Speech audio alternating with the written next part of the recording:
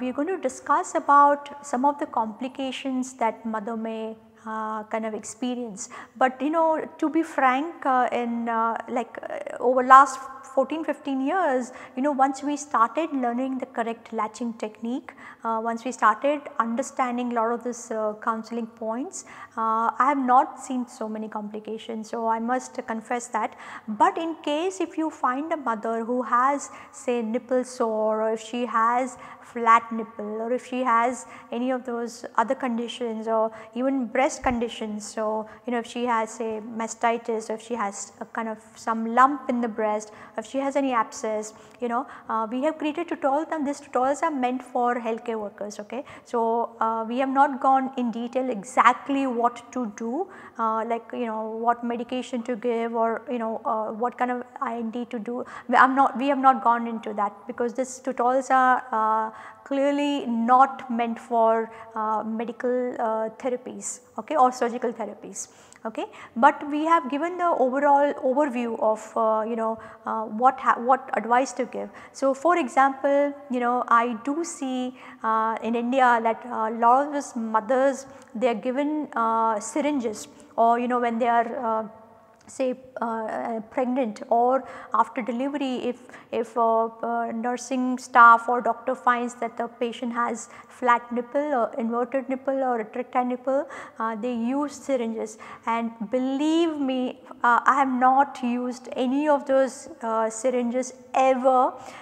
Many patients have a flat nipple. What we do, we only focus on the way to hold the breast in a cross cradle hold, or any hold. We make sure that the fingers of the mothers are parallel to baby's lips. So if that is done, then you do not need to use any syringe. The whole areola becomes like a big nipple.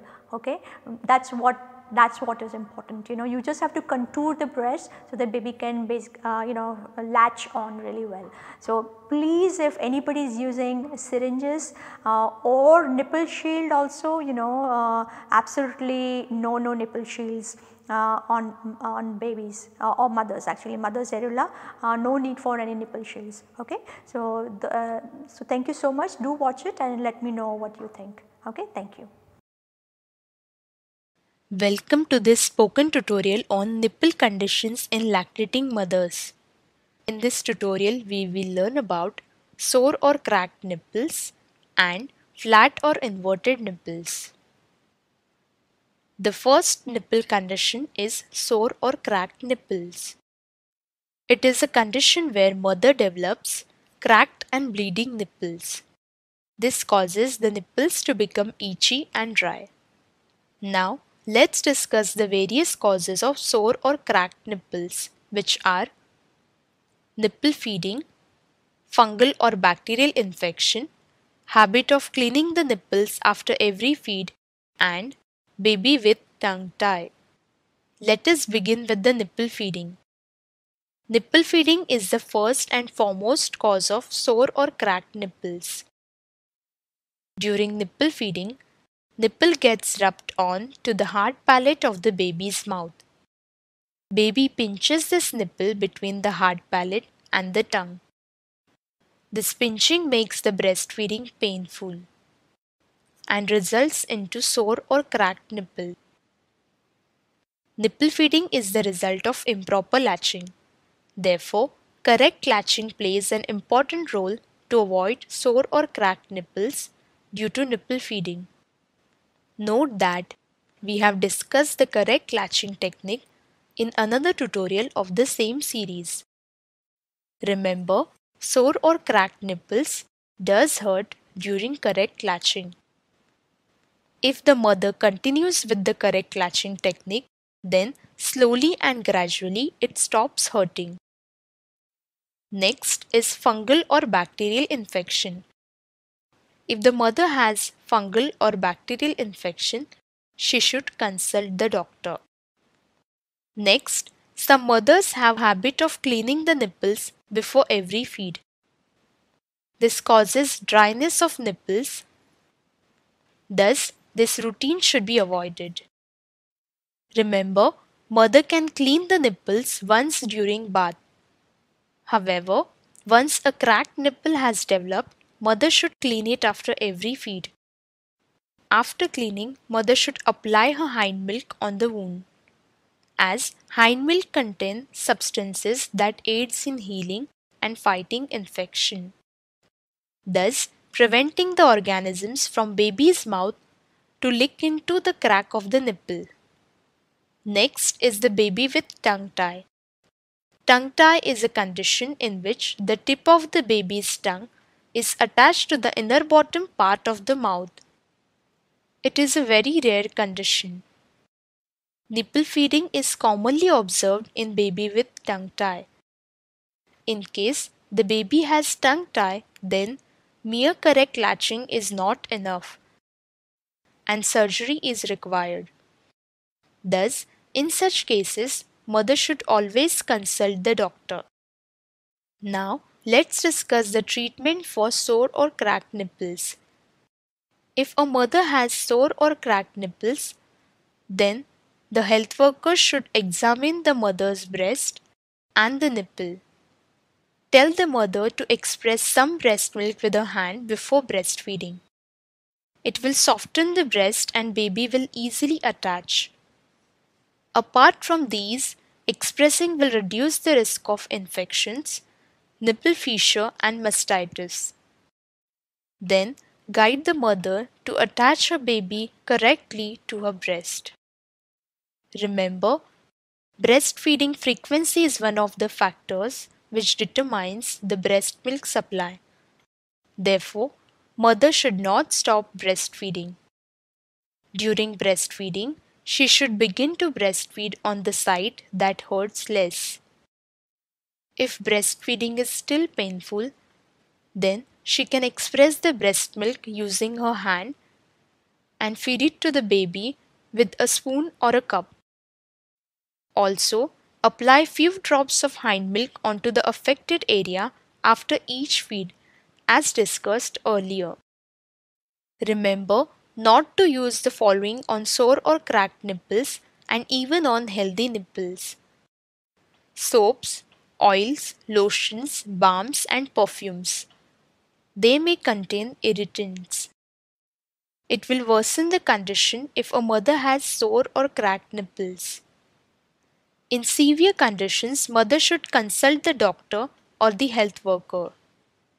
For preventing sore or cracked nipples, start breastfeeding immediately after birth. Always make sure that baby is latched on deeply while breastfeeding. The nipple condition that we will discuss next is flat or inverted nipples. Flat nipples are not protruded from the level of the areola, whereas inverted nipples are usually pointed in the inward direction. It is very important for the mother to understand the fact that flat or inverted nipple is not a hindrance to breastfeeding, since during correct latching, baby latches on to the areola and not on the nipple. Note that in case of flat or inverted nipples, mother requires help in first week of delivery. During this period, health workers should guide the mother about correct latching. This will build her confidence. Remember, in case a mother has flat or inverted nipples, then the best holds for effective attachment are cross cradle hold, football hold, and semi-reclining position. As explained in an earlier tutorial, in any hold it is of utmost importance that mother should hold the breast in the correct manner, where baby's lips and mother's fingers will be in the same direction. Note that incorrect latching will result into sore nipples. Remember, do not use feeding bottles or nipple shields. It will make difficult for a baby to breastfeed from breasts having flat or inverted nipples. Mother should provide plenty of skin to skin contact to the baby. It helps stimulate oxytocin reflex in the mother and breast milk easily comes out. Always remember, correct latching is the key to deal with most of these nipple conditions. This brings us to the end of this tutorial. Welcome to the spoken tutorial on the complications of using nipple shields. In this tutorial, we will learn about nipple shields, disadvantages of using nipple shields, suggestions for adequate breastfeeding. Let us begin. A nipple shield is used to help with breastfeeding. It is a nipple-shaped cover made of plastic, silicone, latex, or other materials. While breastfeeding, it is positioned over the nipple and areola. It is a temporary solution to help the baby latch on to the mother's nipple.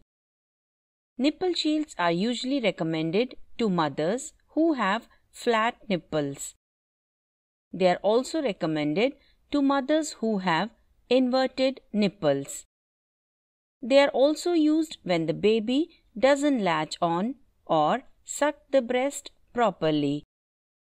Mothers with cracked nipples also use them to avoid pain. However, use of nipple shields during breastfeeding has many disadvantages. They create a barrier between the infant and the mother's breast.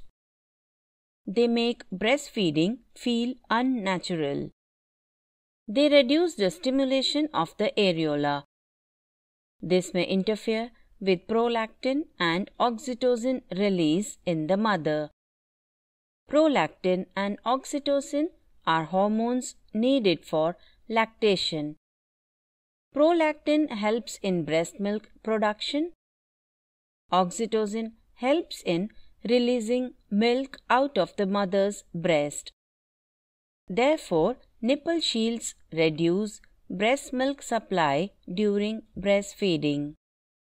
This increases the overall time taken for breastfeeding. The mother and the baby feel tired after feed. On long time use, the infant becomes dependent on nipple shields. Infants may refuse to breastfeed without a nipple shield. This dependency, combined with reduced breast milk supply, is not good. Over time, it decreases breast milk production. Therefore, it causes early weaning. Early weaning is found among many mothers who use nipple shields. Nipple shields prevent the nipple from reaching deep inside the baby's mouth. This does not let the baby deeply attach to the mother's breast. This might also interfere with the baby learning to suckle correctly. The baby's suckling pattern is changed when a nipple shield is used. Nipple shields increase the baby's sucking speed. They also increase the baby's time spent resting during breastfeeding. The baby might swallow too much air because of the nipple shield. Nipple shields often fall off the breast, thereby interrupting breastfeeding. Nipple shields give a feeling of inconvenience to the mother and the baby. It is difficult for the mother to clean them later after use.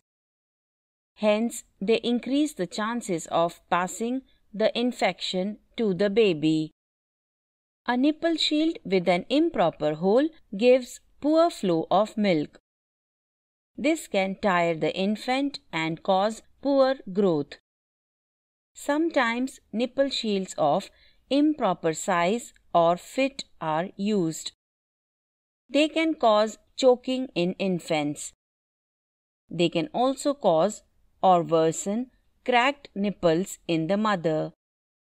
Nipple injury from squeezing of the nipple and areola is possible. Nipple shields should not be recommended if the baby is not sucking properly.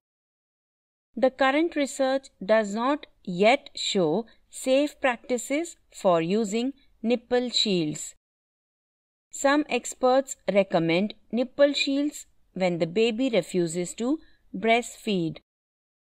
Causes for refusal may include flat or inverted nipples. They also include premature birth. Another cause is the baby not sucking the mother's breast properly. Other causes are neuromuscular issues or imprinting. Imprinting is a behavior that happens in the early hours of life. Ideally, the baby naturally attaches to the mother's breast after birth. However, without early breastfeeding, the baby attaches to something else. It could be a thumb, bottle, plastic nipple, etc. This causes the baby to refuse to breastfeed. Sometimes a mother may be stressed. She may be considering bottle feeding. In such cases, nipple shields may provide temporary relief to her. They may also prevent bottle feeding. She must be helped by a lactation expert properly. Some mothers may wish to use nipple shields for longer periods. However, they must go for regular follow-ups to check if the shield is helpful. Here, the risk of the baby not feeding directly from the breast is high. Self-made nipple shields should not be used. Nipple shields should not be altered for use. Sometimes a mother may ask about using a nipple shield. It is important to first ask her about her breastfeeding technique and problems. Enquire about her breastfeeding history. Enquire about her attempts to correct the baby's breast sucking technique. Then offer suggestions to correct the mother's breastfeeding technique. Nipple shields should only be initiated by a healthcare provider. They should be an expert in breastfeeding skills. They should thoroughly assess the benefits and risk of using a nipple shield. They should also plan with the mother for regular follow-ups while using it. Babies can get used to breastfeeding with a nipple shield. Later, they may refuse to breastfeed directly from the breast without a shield.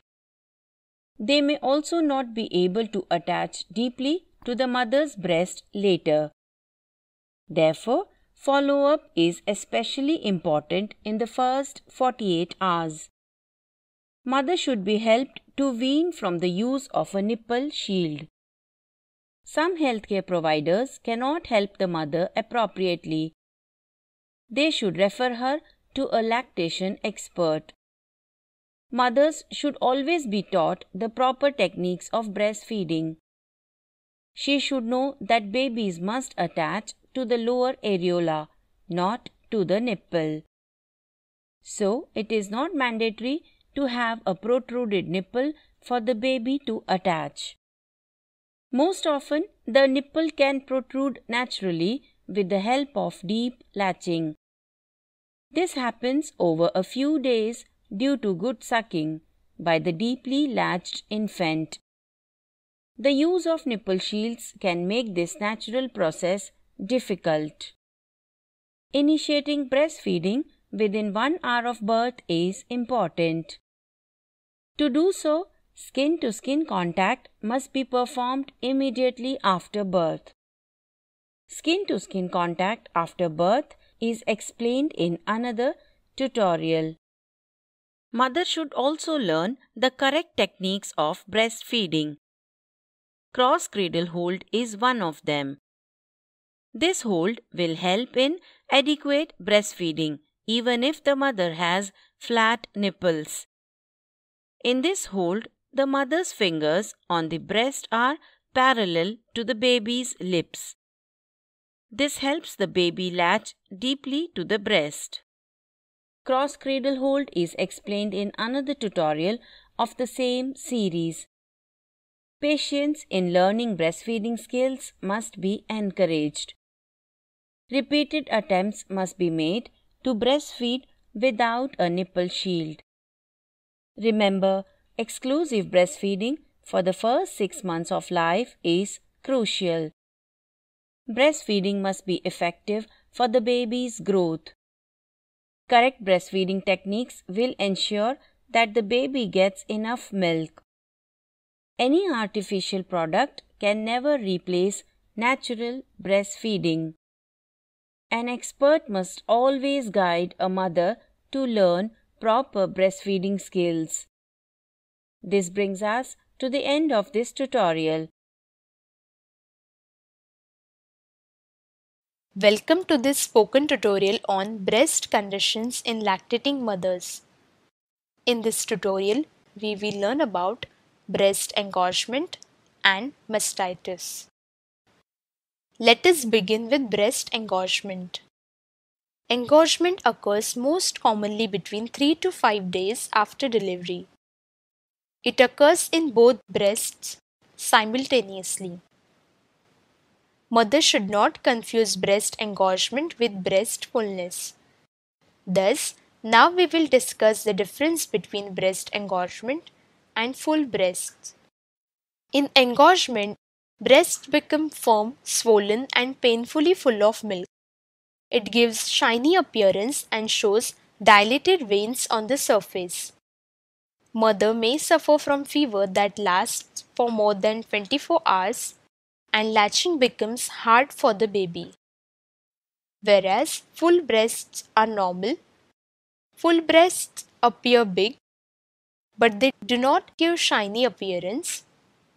Full breasts are not painful and fever is absent during breast fullness. Now, let's discuss the causes of breast engorgement in lactating mothers. Breast engorgement can occur in the following conditions. If mother has not fed the baby soon after delivery, mother is not feeding the baby frequently, baby has poorly latched on mother's breast during breastfeeding, and mother has stopped breastfeeding suddenly. Now, let's discuss how engorgement can be treated.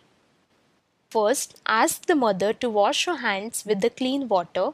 Then, bring the baby closer to the mother so she can see, smell, and touch the baby. If baby is too fuzzy, mother can smell the baby's towel. After that, mother should drink a glass of water.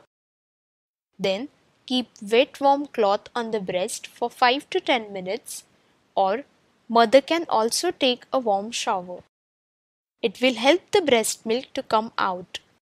After that, health workers should tell the mother to relax, as excess of stress will affect the letdown reflex and milk will not come out. Now, either health worker or any family member should massage on the mother's neck and upper back. It will help the breast milk to come out. Since nerve supply towards upper back and breast is same. Then, mother should start gently massaging her breast in circular motion. Massaging will make her relax and will improve the letdown reflex. All these things will help in releasing of oxytocin. It is known as oxytocin reflex or letdown reflex.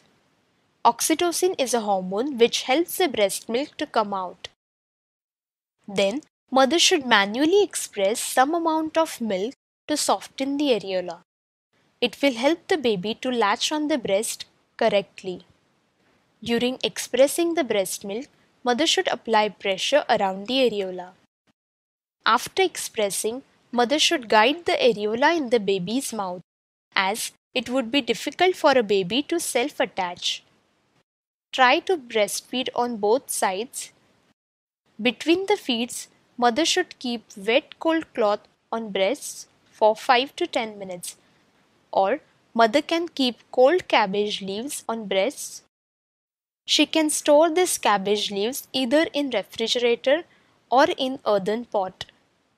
It helps in reducing the tenderness and edema in the breast. Then, Mother should breastfeed frequently. Now, let's learn how can we prevent breast engorgement. First, try to understand the hunger signals of a baby such as squirming, increasing rooting reflex. In rooting reflex, baby turns her head towards anything which touches her cheek or mouth. Sucking on fingers. In late stage, the baby starts crying. Breastfeed the baby whenever she shows early hunger signals and not wait for the baby to cry. Make sure that the baby is latched on properly and feeding well. Remember, empty one breast completely before you switch to the other side. Next, let's learn another breast condition called mastitis. It is a condition where part of a breast becomes red, swollen and hard. Mother feels severe pain, fever and ill. Many mothers go through mastitis in first 6 weeks, but it can occur at any time during lactation. It is sometimes confused with breast engorgement. However, engorgement affects whole breast and often both breasts, whereas mastitis affects part of the breast and usually only one breast. Mastitis may develop in an engorged breast or follow condition of blocked ducts. Now, we will discuss how blocked ducts develops into mastitis if untreated. Blocked duct is a condition where milk is not removed from the part of a breast. Usually, this duct is the part of breast blocked by thickened milk. It leads to lump formation. This lump is tender and often present with redness of the skin over the lump. Blocked duct and breast engorgement causes milk stasis. When milk stays in part of a breast in blocked ducts and breast engorgement, it is called stasis. If this stasis is not removed, it could lead to inflammation of breast tissue. It is called non-infective mastitis. Whereas sometimes breast becomes infected with the bacteria and this is called infective mastitis. In following conditions, bacteria will easily enter through fissure. If fissure is present on the breast, mastitis remains untreated and delayed treatment. Note that breast abscess is a progression of untreated mastitis. Now, let's discuss the causes of mastitis. The first and foremost cause of mastitis is infrequent feedings. If lactating mother is a working woman, then frequent breastfeeding becomes challenging. Other reason for infrequent feedings could be illness in mother or a baby. Second is nipple feeding. In nipple feeding, baby will not empty the breast completely. Third is oversupply of milk. Fourth is rapid weaning, where baby eat other foods apart from breast milk. Fifth is tight clothes. If mother uses tight clothes, especially in night if mother wears a tight bra, it brings pressure on the breast and can block the milk ducts. Sixth is maternal stress. If mother is going through any stressful conditions, it will affect the letdown reflex. Seventh is nipple fissure. It provides a way for bacteria to enter the breast tissue and may lead to mastitis. Let's look at the treatment for mastitis. First, try to identify the cause and then start the treatment. Mother should use warm compresses before breastfeeding or should take a warm shower. She should start breastfeeding from affected breast first. If it is increasing the pain or affecting the letdown reflex, then start with the unaffected breast. Remember, frequent breastfeeding is necessary. If the open wound is not on the nipple or on the areola, then mother can breastfeed on the affected side. Remember, whenever a mother is feeding to a baby from mastitis breast, She should monitor the baby for signs of infection, as there will be a risk of infection to a baby, since breast milk from affected side will have many harmful bacteria. Massaging the breast may improve the milk supply. It should be a gentle massaging from affected area towards the nipple, and mother should take enough rest. If symptoms are severe, then she should refer to the doctor. Breast abscess will require surgical drainage of abscess and antibiotics. Apart from these, mother should make a special effort to relax her body and breathe deeply and evenly. Listen to the soothing music and think about your baby to help in starting the letdown reflex. Remember, for preventing mastitis, correct latching is necessary. It will avoid blocked duct and baby will get enough milk. Keys to prevent all these breast conditions are proper attachment and positioning of a baby and frequent breastfeeding.